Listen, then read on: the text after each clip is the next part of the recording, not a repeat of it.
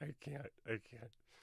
Are you ready to check out some more Bobby Fischer games, man? They're gonna be singularly improbable, awesome, stunning, unbelievable, phenomenal, extraordinarily astonishing, unusually wonderful, remarkably fabulous and wondrous. They're gonna be fantastic. What do you think, bud? They gonna be cool? These Bobby Fischer games? He doesn't care. He doesn't know how to play chess. He can't do it. He can't do it to save his life. I love him anyway. His name is Einstein. Like and subscribe, and let's get into it. Some more Bobby Fischer games. Welcome, everybody. We're back after a week or so of absence, and we're excited to offer you some really cool content here. Kind of, again, a review of Bobby Fischer's great wins, and at the same time, a little bit of history. Just knocked over my water bottle. Sorry. What's I that? just knocked over my water bottle on accident. I'm so excited about these games, I can't even contain myself. Okay, good. So, um, let's start with the first game because it is kind of something really important. Actually, let's do it differently. Let's just actually review Bobby's game. It's a long game. We're not going to review all of it because the second half of it is more or less kind of like a wrap up. But we'll review a second game, kind of see where it came from and how this whole thing came about. It's a very well known game that Bob Fischer played when he was actually really young. If I'm not mistaken, in 1958, he was 14. Perhaps I'm wrong with the date here or not, but it was actually an amazing game. And I have a little bit of a history on this. Is that Bobby was a really voracious reader of all kinds of chess literatures, receiving magazines from different countries. And I even heard that he even learned some basic Russian just to read Russian chess magazine. So in this situation here, he was white and Reshevsky was black. And I read that prior to this game, Bobby Fischer received a copy of a chess magazine and he read it and found a game there that was actually a predecessor to his own play. So um, his creativity here is learned, so to say, but nevertheless, it's a very nice and spectacular game with some really cool attack that was just kind of like a spark of a match, and boom, the game is over. So he was Cool. playing Samuel Reshevsky, a well-known chess player, U.S. champion a few times, and actually a well-known person in chess history.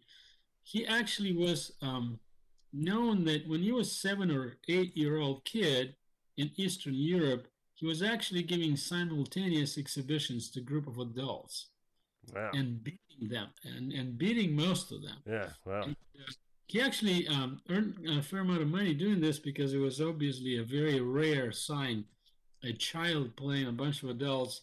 And at the time, everybody was wearing a suit and a tie and all this, so it looked very exciting. Oh, And nice. in shorts and some kind of tee, playing a bunch of old men and circus looking dudes and winning games against them. Neat, So neat. yeah, in later years, it was actually a subject of jokes whenever he would play a bad game. His opponent said, well, when he was a kid, he would play it a lot better than this.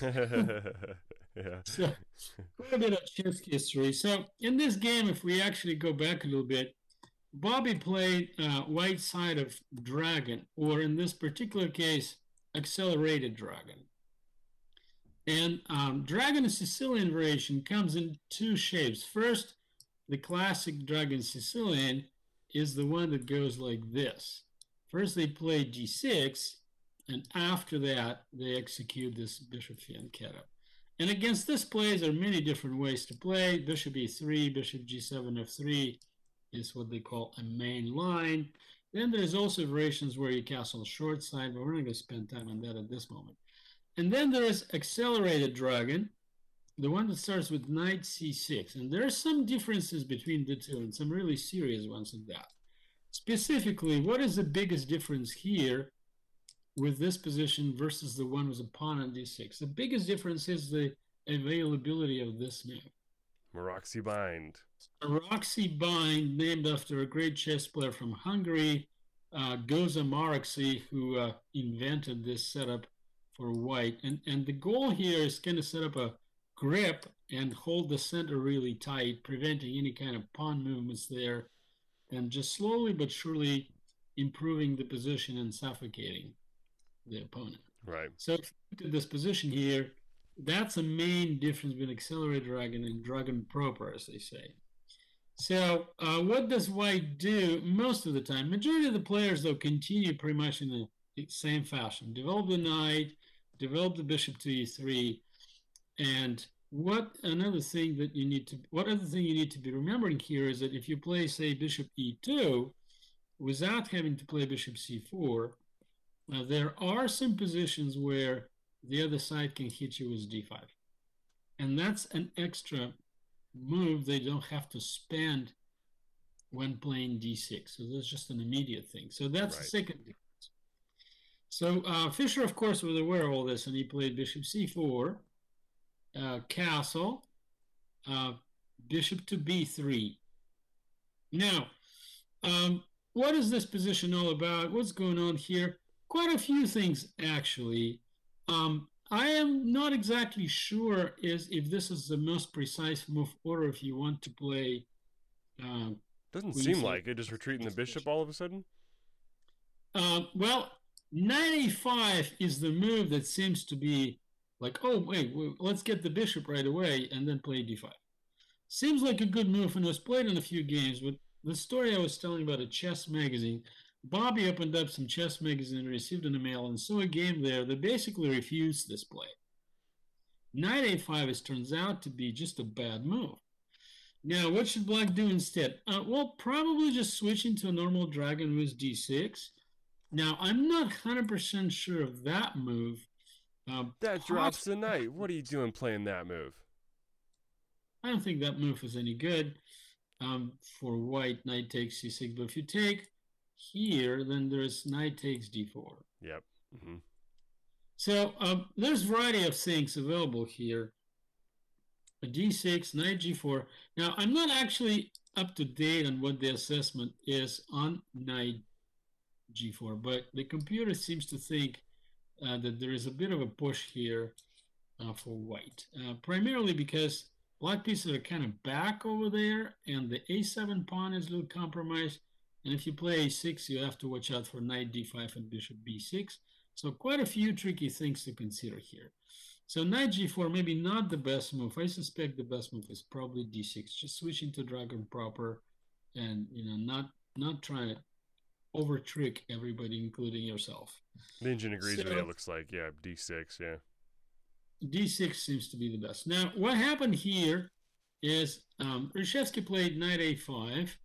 And Bobby here probably was pretty excited because I suspect, a young kid playing a well-known entity, a world championship candidate, U.S. champion, lots of titles, and here's an opportunity to slam him in just the start of the game, and he immediately played e5. Yeah. And now Reshevsky looked at this position and probably realized that he can't really take on b3, because after e takes f6. He has to take the rook, because if he takes the knight or takes the pawn, he loses material. So he has to take the rook. And then pawn takes on g7. And now what do? Rook is hanging. So you have to give up your knight probably. And in that situation, knight takes c2, king takes g7, and say something like queen d2. Does not look very friendly to black. Even though material appears to be okay, the dark squares are really notoriously exposed. And then there's also h4, h5 possibility. Plus the fact that all the pieces are in the back rank too. So variety of problematic issues here. I wonder what computer thinking about this is. Well, see, the computer thinks that white is up 3 points. Wow. I didn't realize it was that bad. I'm not convinced. Let's see it. How does white go on to win this? Well, first bishop h6 is up in the air, so you have to retreat, right? You got to go away. All right, bishop h6. So what do? Well, let's say you move the rook. You don't really want to lose it, do you? Castles. Very basic play so far. Now what do? We got to get out somehow. Our pieces are all back. So let's say we go d6, a fair move, right? Yep. The computer says knight e3. Okay, fair enough. Let's going into d5 or something, yeah. 6, knight d5. And if you look at this position, there are just not that many things that you can do.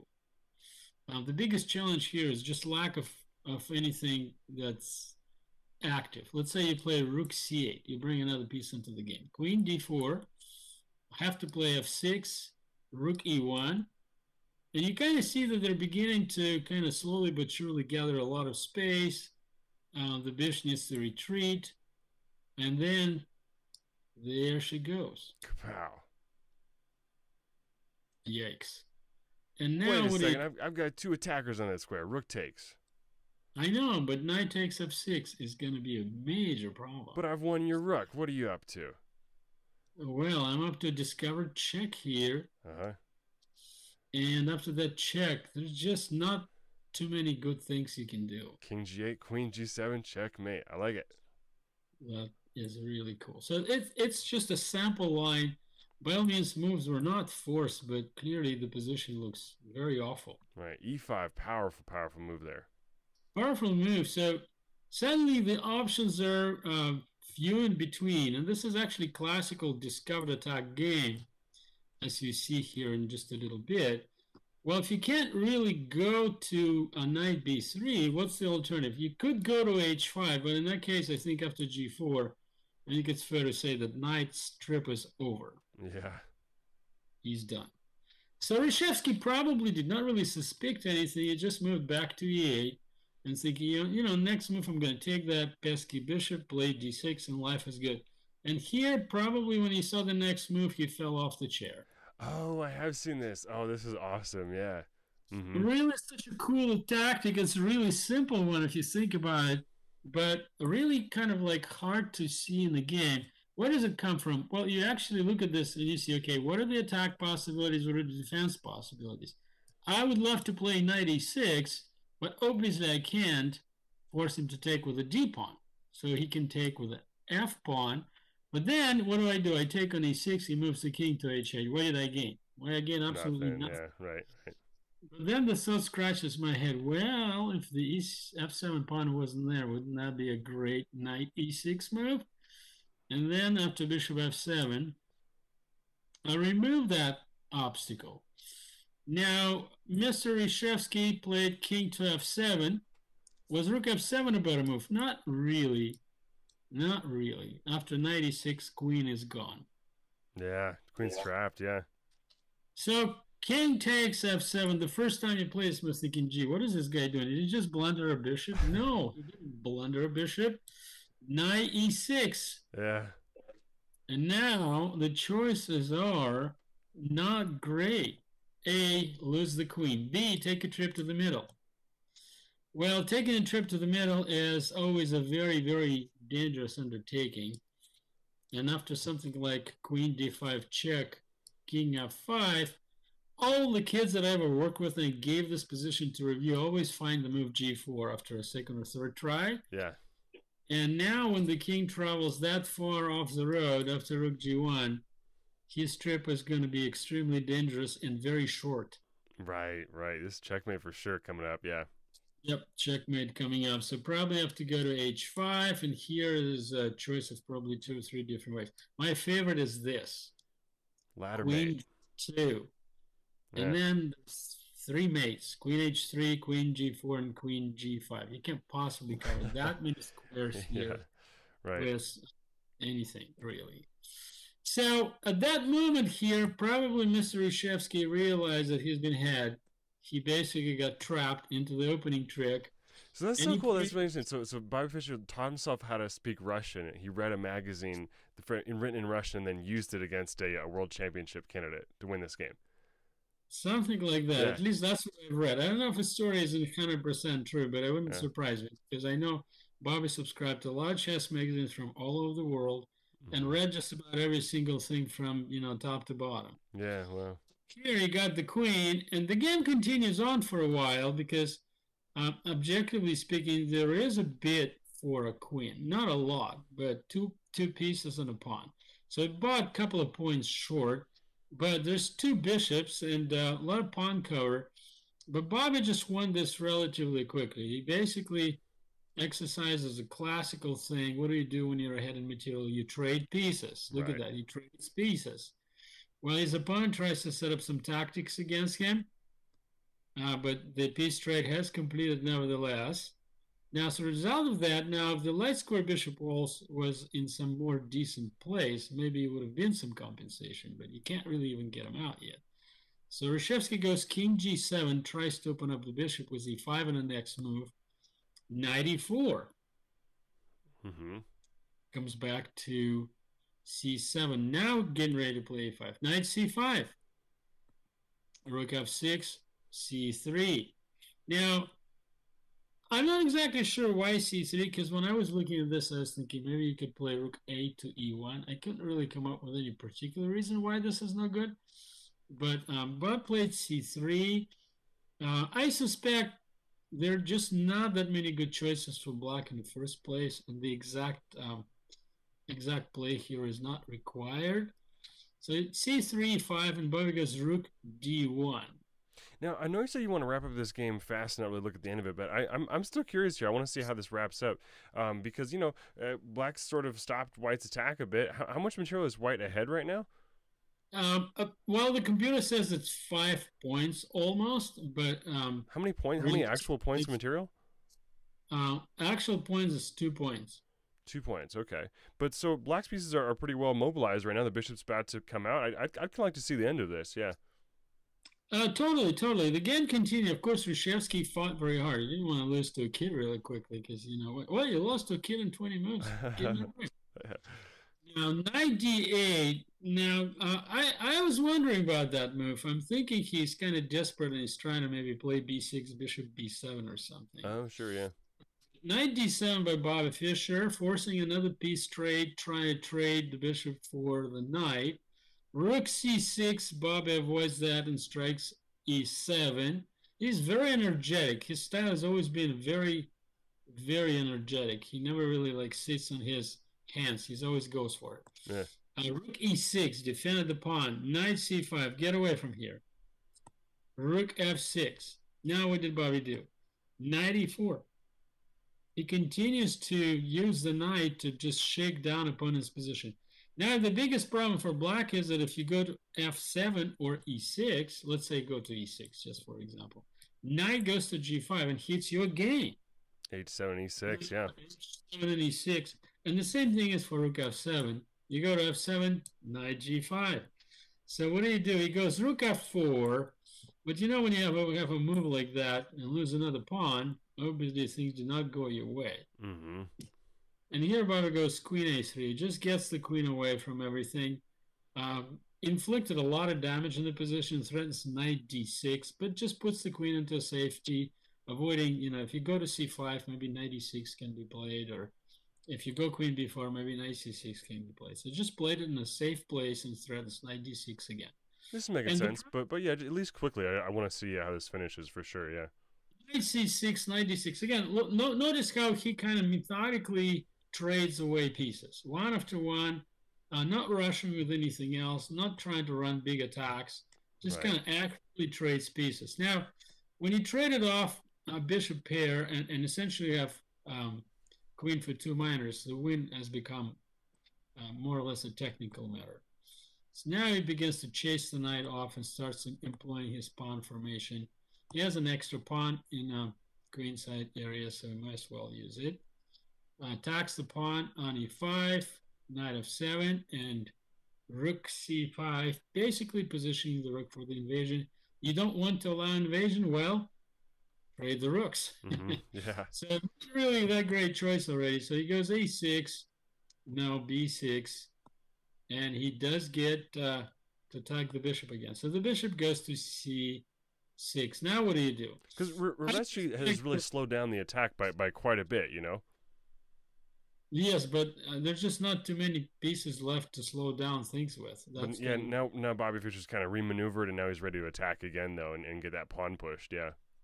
Yeah, he just sacks the rook, just removes that defender and pushes the pawn and takes another one. So a small sacrifice, but this way he secures himself a couple more pawns. And queen versus rook and knight with a couple of pawns extra in the pocket is not a tough position to win. Right. For that caliber. Defends the extra pawn, doesn't let it slip. Rook f7. So it says, well, if you want to trade, you're welcome to trade, but it's going to cost you a few more material. H3. Now finally the pawn got captured, but now you've got another problem. Right. Shevsky resigned. Why did he resign? Well, let's just say he plays Rook d7, right? Defends the knight. A4. Yeah, it's become a lot simpler now. You're just going to advance that pawn. Yeah. Advance the pawn. Let's say the king goes there, tries to help out. He doesn't really have the capacity here to really do anything. Right. So you can see that the pawn runs pretty much unobstructed until a6. And then what do? You have to give up your rook 4 right after it gets to a7. Right. Now, could you stop it earlier? Sure, you can try to play knight b7, but it's not going to really stop anybody for any serious amount of time, because after queen c8, you're still going to have trouble all the same, or even just a5. There's no particular reason to stop now. Right. Makes sense. Because if you go rook d1, king h2, the knight is undefended. So you're going to have to give up the knight. And now your rook is facing the queen in a very sad prospects. Right. Right. Yeah. So, game over. Makes sense. Yeah. What made this combination a success? A couple of things. Now, I've noticed, and it happened in many games, in my games and the games that I was on the wrong side of the game, when you don't set up any pawn cover in the center, and you have unlimited pawn mobility for your opponent's pawns in the middle, that always allows them to make a run at your pieces at will. Wait, let's go all the way back to the beginning now. Let's do a formal recap then. So what was the summary here? So first of all, in this position here, I think the biggest error that was made, there was no challenge set up for white pawn in the center. Like, this move would have disallowed most of this. It would have connected the bishop to the game. It would protect g4 square for, say, something like knight g4 in the next move. You can play bishop d7, rook c8. So essentially, what black started here is unsupported aggression here, advance the knight out, tries to attack opponent's pieces, but his own territory has not been secured. He doesn't have the pawn set up in the center to restrict white pieces. And that's what you normally need to have the pawns in the middle for. You need to have pawns in the middle to restrict opponent's pieces. Otherwise, they run at you and it's unrestricted. In this case, the pawn started the run. And now if you actually look at this position, it looks kind of funny. It feels like black is setting up for a new game almost. Like all the pieces are in the back row except for the knight.